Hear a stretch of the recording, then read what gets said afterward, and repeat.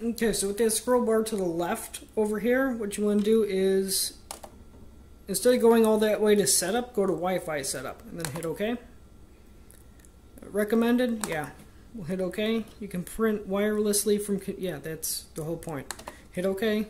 Wi-Fi setup wizard, or you could do the WPS. I'm just going to go through the Wi-Fi setup wizard, so I'm going to hit OK again. It's going to search for networks. It's going to find that one and a whole bunch of other ones in the area. So it looks like this one here is only going to do the 2.4 gigahertz network. It's not going to connect to the 5 gigahertz, so it might be a little bit of an older computer. Oh, wow. Okay, they should be fun. Give me a minute. Give me like 5 minutes. Okay, so when you're finally done typing it in, which may take a while, go ahead and hit. I'm going to block that out because underneath there it actually gives you, in plain text, the Wi-Fi password. I'm just going to hit OK. Setting up Wi-Fi. Okay, so this is setup complete. Print, check, report. Let me go grab some paper.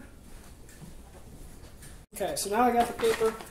I'm going to go ahead, put it up here in the back, tilt it back.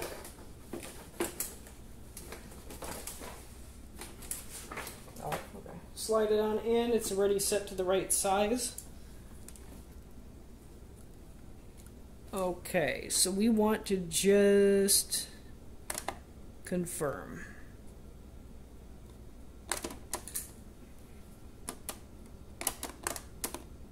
There. So new firmware update. Okay, fine. We'll get to that in a second. So print the report.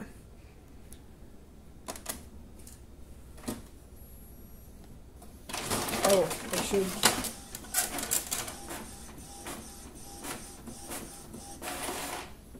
So it's going to need new ink cartridges, but as you can see, it does actually print. So I'm going to try connecting my computer to it and printing in a minute. For right now, let's just